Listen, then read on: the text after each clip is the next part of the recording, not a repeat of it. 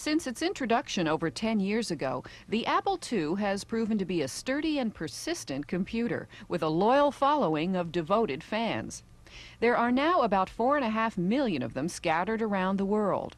But company support for the Apple II line, at least in the eyes of its owners, hasn't always been evident, as Apple President John Sculley admits. Well, I think in many ways that Apple II users have felt abandoned by Apple because they haven't heard many messages from the top people in our organization to give them encouragement that the Apple II was important.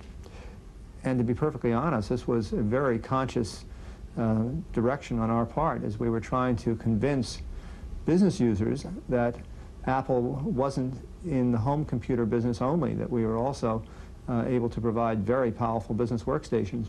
Without the success of the Macintosh in business, we couldn't afford the huge investment we have in research and development and the support of proprietary technologies for Macintosh and the Apple II. Today, the Apple II has become 3 machines, including the little-changed IIe, the colorful 2GS, and the portable 2C Plus.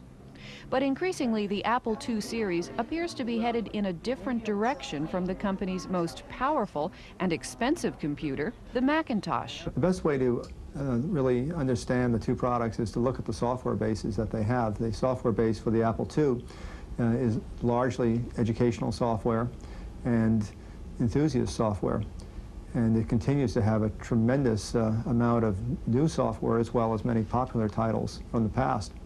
The Macintosh, on the other hand, from the start was a computer that was aimed at higher education, colleges, universities, as well as business. Apple Computer has other reasons beside owner loyalty to keep the Apple II line moving forward. For one, it's a billion-dollar industry all by itself, and the machine has captured over 60% of the educational market.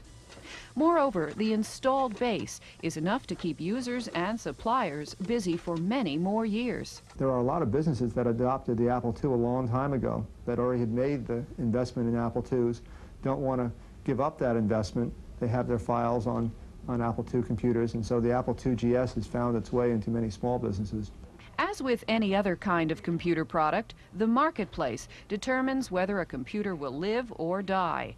And John Sculley believes that customers for the Apple II will be around for some time to come. We'll do everything we can to make the Macintosh as powerful as we can, but it doesn't mean that there aren't people out there who like a stick shift, who want to have the real feel of the chips. And that's the experience that you get with an Apple II. You're close to the technology.